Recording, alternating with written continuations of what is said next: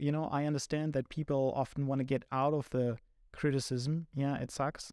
Feedback hurts, but it's so valuable. And if you don't have it, you're going to have a hard time figuring out where to go. And so if you have somebody, ideally like Obama, of course, who can tell you what you're what you're lacking in or where you're messing up, then that's super helpful.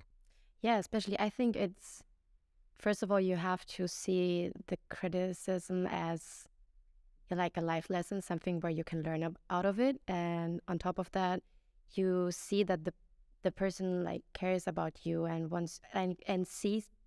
Like, I think you just criticize somebody if you see he could do better, and that's why like there's the possibility to do something better. So you really should be thankful about all the criticism you get